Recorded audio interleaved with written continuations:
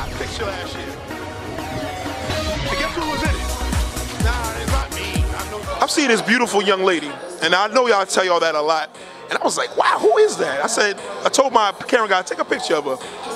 Turns out, I just seen a random beautiful woman, and ladies and gentlemen, Tara from Love and Hip Hop, New York. How you doing? I'm well. How you doing? That was a very sweet introduction, by the way. I was like following you there. Like you just set me up. I'm like, wow, where was she? Who was she? That's amazing. Well, you know what it is? It's when I'm a fan of people. And you know, beyond where we go in regards to the whole television and things or whatever, I like to see rawness of people, the real part of it. So for me to see you look the way you did, ladies and gentlemen, just see where I'm going from here. Yeah. Okay. Yeah. All right. Give him a little sachet of what's going on here, because I don't think these people. Yeah. Oh. All right. Okay. Yeah. Now you're making me really shy. Yes. No.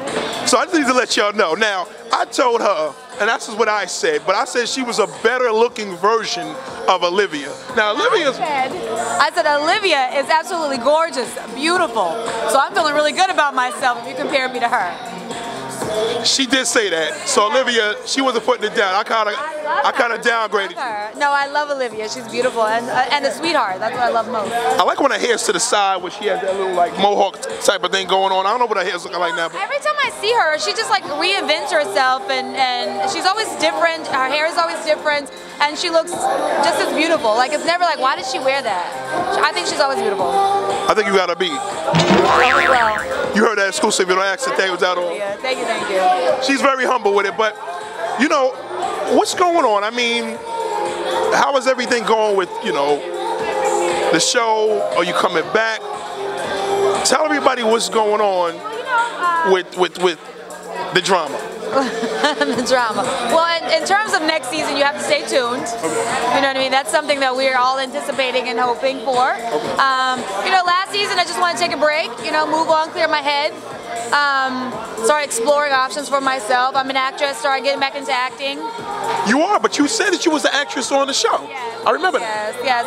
You know, I studied acting for many years. I was pursuing that for a little while. And then, you know, I started my family. So now it's something that I'm just going back into or getting back on the right track of or and studying again. Now, this is great. So, she's talented, by the way, ladies and gentlemen. Now, where does this go from here now? Is it a thing of a lot of people don't know? Are you and Peter Guns together? What's going on?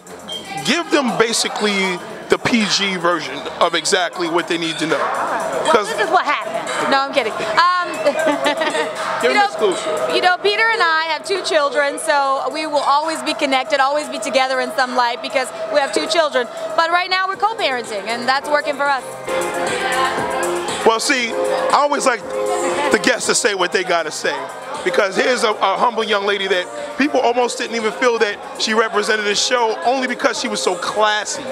So she had such a classy appearance, and knowing that this is live, and I interviewed a lot of people, so I'm just letting you know that you have a lot of fans out there, because the ladies that watch the show, which is a lot of ladies, not women, ladies, that's a strong word. You're representing for the ladies, so to speak, because you kept yourself in a real classy manner. So we just want to say we appreciate you, and we hope to see you next season. And is anybody going to get their eye punched out from you? I hope not, unless I black out again. Now. No, I don't condone violence. No. She's not violent. No. So ladies and gentlemen, just remember that there is class, regardless of what goes on in these reality shows. It's real. And there's a lot more things going on in your personal lives than it is probably in her life. So don't sit there and be judging nobody like, I wouldn't have did this and did that. Okay, us guys are tough. Okay, yeah. We are a handful. 2 handfuls. 3 sometimes.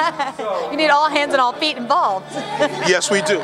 So now we're going to make sure that we're going to see you at Brook. Give them a sachet of what's going on here. This is. I always wear black. I'm always in black.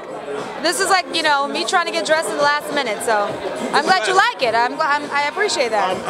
I appreciate it because I like accessories. We see the little thing going on here. This is great.